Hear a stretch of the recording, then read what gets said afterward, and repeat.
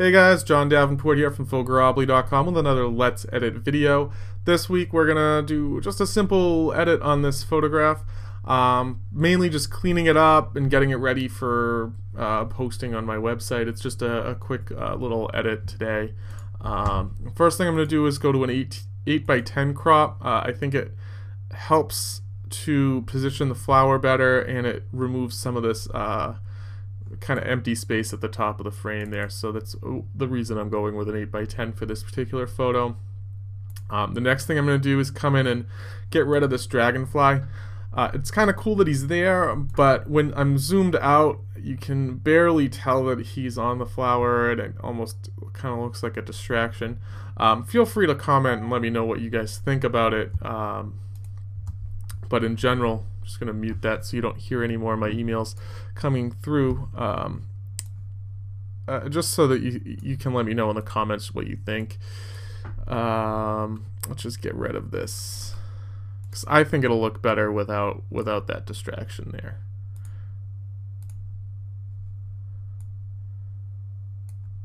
So that's just a very quick removal. If you didn't know he was there, you wouldn't be able to tell. The only other thing I'm going to remove is this flower leaf here.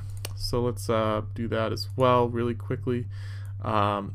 This one might be a little bit more challenging because it is kind of in an area that has a lot going on. There's a lot of different things, and you kind of don't want that. You want to be able to have that texture there where the lily pads are meeting the water. So it's kind of going to be a tricky one. But let's see how well we can get this to look. Switch over to a clone. Is it better? Not particularly. Okay, so we need to go maybe along here. So I'm just cleaning up around that edge there. Hopefully we can get it. I really don't like how Lightroom just picks like the most random areas sometimes when you're doing this clone tool.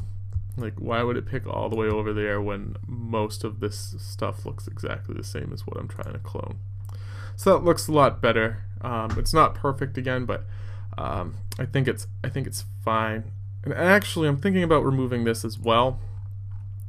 So this should be pretty easy.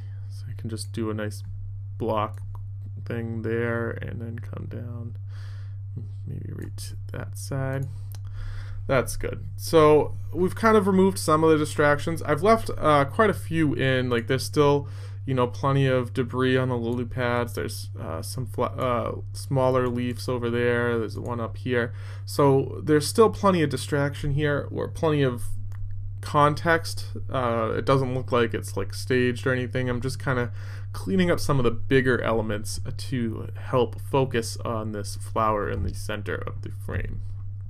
So now we just need to go through our basic edits, and you can see here this was shot at ISO 500, 130 millimeters, f5.6, and 1/1000th of a second.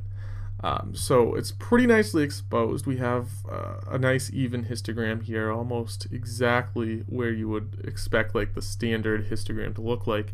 I'm just going to add a little bit of contrast, maybe drop the highlights a little, which will help remove some of that glare. I'm actually going to drop them all the way down, and that's just removing some of that glare from the lily pads there.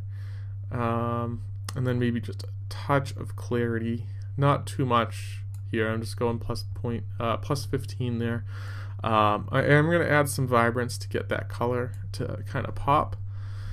So that's looking pretty good. We've come quite a ways from our original photo. You can see we've added a little bit of life with those basic adjustments. We've just moved a couple of sliders here. We added a bit of contrast, lowered the highlights, added some clarity and vibrance, and you can see that it's really brought the photo to life.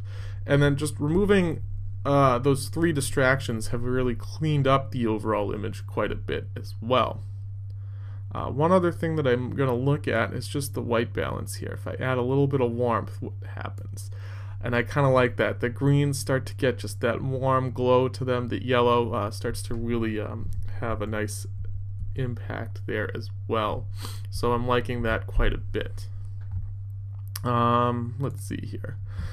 I guess the last thing we would want to do is come down and make sure we have some good details. So let's sharpen this photo up.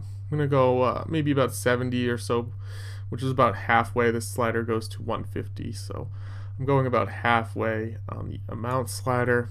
The radius slider, I'm going to go until I start to see those edges come out there. Pretty nice. Detail slider, again, I want that probably close to halfway, maybe a little lower then. And then masking, what I'm looking for here is I really just want the harder of the lines to be sharpened. So if you're holding your Option key or your Alt key if you're on a Windows PC down, the black is basically not being sharpened, and then anything that's outlined in white, those edges are going to be sharpened. So if I remove that, you can see our lily pads are nice and sharp, have nice clean edges there, and I think this looks a whole lot better than the original photograph. All in all, I think this is a pretty simple, straightforward edit. Like I said in the beginning, this is just kind of going through the process of cleaning up an image, getting it ready to post on the website. I hope you liked this short little video. If you did, please click the like button below on YouTube. It helps Photogropathy get spread around YouTube. And if this is your first visit to Photogropathy on YouTube, don't forget to subscribe. As always, I will see you again soon. Bye for now.